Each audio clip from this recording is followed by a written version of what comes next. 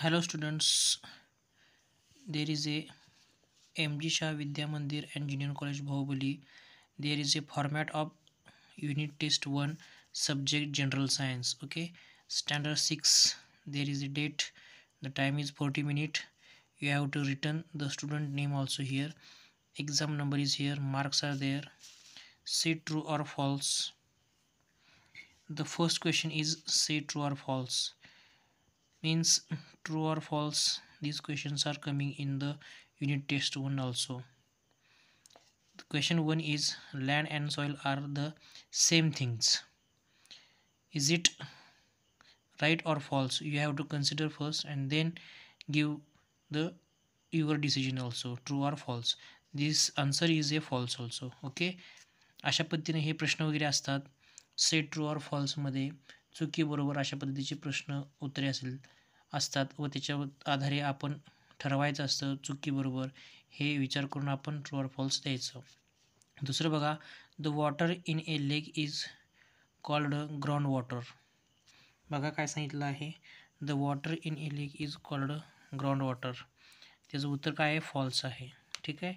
पुढं बघा तिसरं, it text about 1000 years to from A 2.5 centimetre thick layer of soil. ह्याचं उत्तर काय आहे, बरोबर आहे. म्हणजे जर जे उत्तर किंवा जे वाक्य आहे त्याचा आपण विचार करून आपण त्याचं उत्तर लिहायचं असतं. ठीक आहे. ट्रू और false, neon is used in decorative lights. True. ठीक आहे. There is another question is the question number 2. Write the uses of these animals and plants also. There is a question here. Animals म्हणजे काय, प्राणी. प्रश्न काय बघा, write the uses of these animals and plants. Animals आणि प्लांटच्या संदर्भामध्ये काय सांगितलं आहे, ॲनिमल्स म्हणजे प्राणी. हे प्राणी योग्य पद्धतीने या ठिकाणी सांगितलेले आहेत. या प्राण्यांचे उपयोग काय आहे, कशा पद्धतीने होतात हे सांगितलं आहे. हनी बीज म्हणजे मधमाशी. मधमाशीचा उपयोग कशासाठी होतो, हनी म्हणजेच मधासाठी. दुसरं बघा, शार्क्स म्हणजे मोठमोठे शार्क्स मासे असतात. ह्या माशांचा उपयोग किंवा वापर मोठमोठ्या दवाखान्याचे काही मेडिकल ड्रग्ज म्हणजे मोठमोठे जे शार्क्स सगळे समुद्रामध्ये सापडतात तर त्यांचा मेडिकल ड्रग्ससाठी किंवा मेडिसिनसाठी उपयोग केला जातो. शिप्स, मेंढ्यांचा उपयोग त्याच्यावरील जे काही ऊल असतं, ऊल म्हणजेच काय तर विशिष्ट पद्धतीने त्यांचं जे काही लोकर असते त्या लोकरीचा उपयोग स्वेटरसाठी किंवा इतर घोंगडे वगैरे तयार करण्यासाठी केला जातो. म्हणजे ॲनिमल्स आणि त्यांचे उपयोग हे या ठिकाणी दिलेले आहेत. म्हणजे प्रश्नाला अनुसरून आपण ह्या बाबी सगळ्या व्यवस्थित बघून घ्यायचे. दुसरं बघा, प्लांट्स म्हणजे काय, वनस्पतीला काय म्हटलं जातं किंवा काय म्हटलं या ठिकाणी बघा, मँगो म्हणजे काय तर आंब्याला काय म्हटलं जातं, त्याचा उपयोग कशासाठी, for eating. Mango for eating. बबूल बघा, बबूलचा उपयोग कशासाठी, मेडिकल ऑइल आणि फर्निचर याचा उपयोग अशा पद्धतीने केला जातो. ॲलोवेरा म्हणजे नेमकं काय तर ॲलोवेराचा उपयोग आयुर्वेदिक ड्रिंक्स किंवा मेडिसिनचा याचा उपयोग केला जातो. म्हणजे ॲनिमल्स आणि प्लांट्स अशा पद्धतीने आपण लिहू शकतो त्याचे उपयोग वगैरे. There is another question is question number 3. Match the pair म्हणजे जोड्या लावा पद्धतीचा हे काही प्रश्न असतात. Group A and group B. Group एमध्ये बघा ॲम्फिबियन, व्हर्टिब्रेट विथ स्केल्स दिलेलं आहेत आणि ग्रुप बीमध्ये बघा मंकी, स्नेक आणि फ्रॉग दिलेला आहे. ह्या अशा पद्धतीने आपण जोड्या लावून घेऊ शकतो. ठीक आहे, हे आपण बघायचं आहे. आणि ह्याचा जो काही योग्य पर्याय असतो तो योग्य पर्याय ह्या स्क्वेअर्समध्ये लिहायचे असतात. ओके, ह्या अशा पद्धतीने हा प्रश्न असतो. आता दुसरा प्रश्न बघूया. You have to please the turn outs here. आता या ठिकाणी बघा क्वेश्चन नंबर 5 आपण थोडंसं बघूया पहिल्यांदा. आता बघा, write any 2 names of flowers also. म्हणजे 2 फुलांची नावं लिहायची आहेत. मग 2 फुलांची नावं लिहित असताना आपण काय लिहितोय, भरपूर फुलं आपल्याला माहीत आहेत तर भरपूर फुलं लिहित सुद्धा चालू शकतील. 2 सांगितलेत म्हणून 2च आपण लिहून चालू शकत नाही किंवा दुसरं चालतं. आपण जास्तीत जास्त फुलांची नावं लिहूया. दुसरं बघा, what R the parts of A plant. Plant म्हणजे काय, वनस्पतींचे काय लिहायचे आहेत, पार्ट्स लिहायचे आहेत म्हणजे अवयव लिहायचे आहेत किंवा भाग लिहायचे. Stem, route, fruit, leaf, flower and buds हे त्याचं आपण उदाहरण लिहू शकतो किंवा भाग लिहू शकतो. What protects the bodies of animals. कोणत्या संरक्षण केलं जातं बॉडी शरीराला कोणत्या भागातून संरक्षण केलं जाते बघा. स्किन म्हणजे काय तर त्वचा त्याच्यानंतर नेल्स म्हणजे काय नखं आणि त्यानंतर काय हेअर म्हणजे काय, केस, अशा पद्धतीनं. चौथं बघा, write the names of our living things in our surroundings. आपल्या सभोवती जे काही लिव्हिंग थिंग्स म्हणजे सजीवाचे घटक आहेत, हे सजीवाचे घटक आपल्याला लिहायचे आहेत. तर कोण देणार? Dog, ox, cat, plants, insects आणि क्रिचर्स. हे काय आहेत? तर हे सराउंडिंग आपल्या लिव्हिंग थिंग्स आहेत, हे आपण बघून घेऊ शकतो. अशा पद्धतीने प्रश्न वगैरे येत असतात, हे आपण लिहायचे आहेत. आता ह्याच्या संदर्भातच आणखीन एक प्रश्न जर समजा आपण बघितला तर डिस्टिंग्विश बिटवीन म्हणजे काय? तर फरक त्याच्यातील आपल्याला सांगायचा आहे. फरक सांगत असताना काय काय होऊ शकतं बघा. डिस्टिंग्विश बिटवीन फ्लॉवरिंग प्लांट्स म्हणजे काय?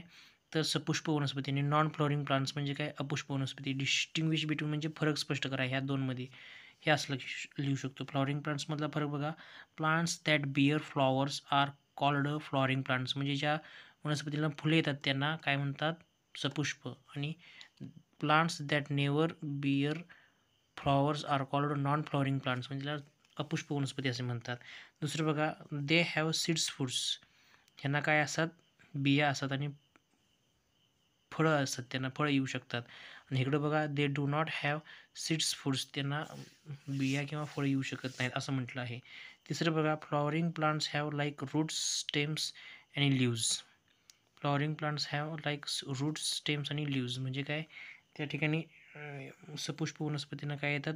मुळं असतात, स्टेम्स असतात, खोड असतात आणि त्यांना लिव्ज, पाणी असतात. मग non flowering plants have not roots, stems आणि लिव्ज.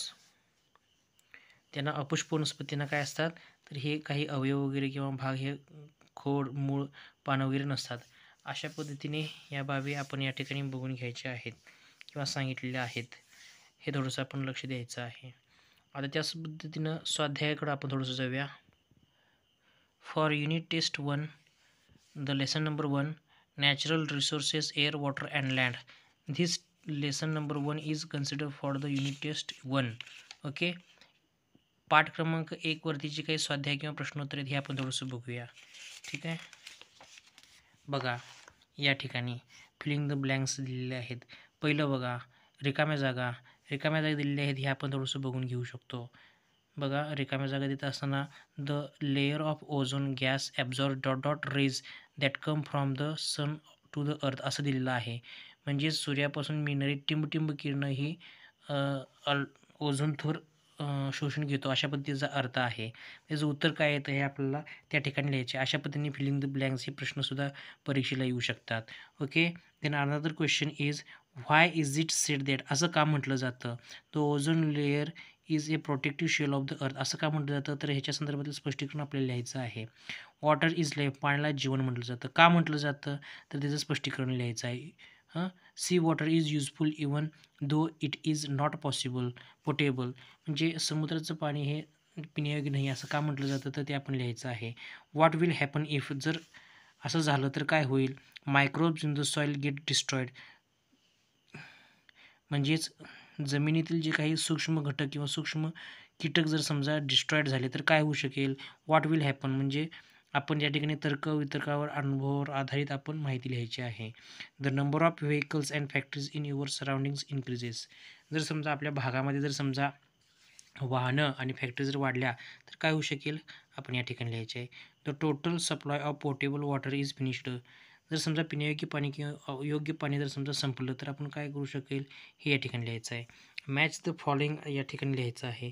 ग्रुप ए आणि ग्रुप बीमध्ये आपण थोडंसं बघून घ्यायचं आहे. ग्रुप एमध्ये carbon dioxide, oxygen, water vapour आणि मायक्रोब्स हे आपण बघू शकतो. त्यानंतर ग्रुप बीला बघा ABCD हे या ठिकाणी थोडंसं त्याला जोड्या लावा आपण बघून घ्यायचं आहे. ग्रुप ए आणि ग्रुप बी. ठीक आहे. त्याच्यानंतर थोडंसं बघा, नेम द फॉलोइंग बघा काय सांगितलेलं आहे. Constituents of the biosphere. बघा, कॉन्स्टिट्युएंट्स ऑफ द बायोस्फिअर म्हणजेच काय? तर जीवावरणचे घटक कोणकोणते ते लिहायचे आहेत. बायोटिक कॉन्स्टिट्यूशन्स ऑफ सॉईल हे लिहायचं आहेत.